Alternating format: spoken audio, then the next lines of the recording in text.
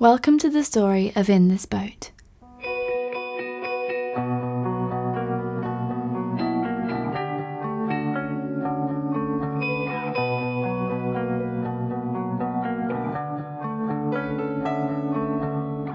In This Boat is one of the first songs I wrote for the new album.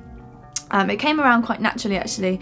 I was introduced to the Immersion Composition Society's 20 song game a few years ago and have taken part in a couple of sessions where basically you set aside a certain amount of time.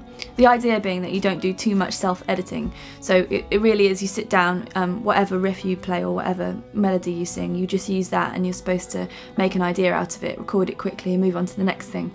So I've done that a couple of times before, and actually some of the songs off the first album came out of that.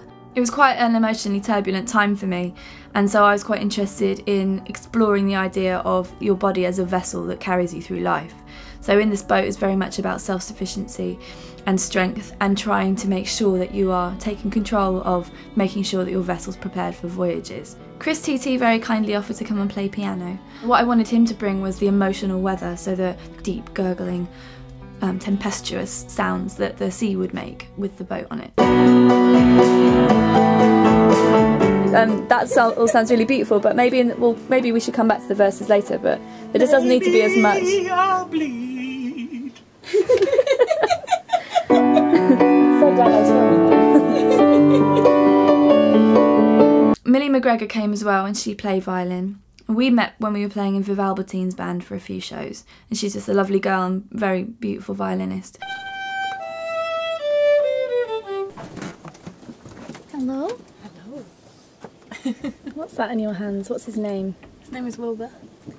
Here's my violin. He's beautiful. He's French. He's 250 years old. Wow. Yeah. What's his French name? Wilberforce. Wilberforce. The idea for her was to sort of bring the seasick element, the kind of swaying, sonorous, wooden sounds. That's what I wanted from the violin. I also invited Bass from Jevra to come and do some vocals. He was on Not In My Name on the first record, and on this song I actually borrowed a lyric from a song called Rising Tide of the Disconnected, which is a Jevra song. I just switched it around as well. So my version is, you are an anchor, I am a wave. But the original version was, I am an anchor, you are a wave. So it was quite confusing in the studio, as you can imagine. But I think it worked really well. I wanted to have a big layered outro, because the idea is that it really reaches this peak of a storm. You are an anchor. I am a wave. So it was really wonderful listening back to In This Boat when it was mixed, and just actually being quite overcome, because there's so much love on there. You know, it's people I know. I only invite people who I think are brilliant to come and perform on any of my stuff. It almost wouldn't matter if they weren't good at the instrument. It's more that they are great people and I love what they do in their own bands. As it happens, everyone's pretty wonderful at their instruments too, so it works out well. The visuals for this album are going to be based pretty much around the idea of bunting and battleships. It's just something that came to me as I was recording, mainly In This Boat. Obviously it's got a nautical theme to it.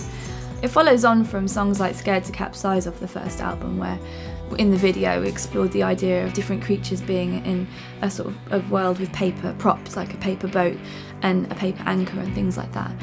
I'm very influenced by Michel Gondry in the video, directing and coming up with ideas. And I really like that can be a continuation. I don't have to reinvent myself for each album, it's all part of a bigger story. It's funny how things from your childhood just pop up.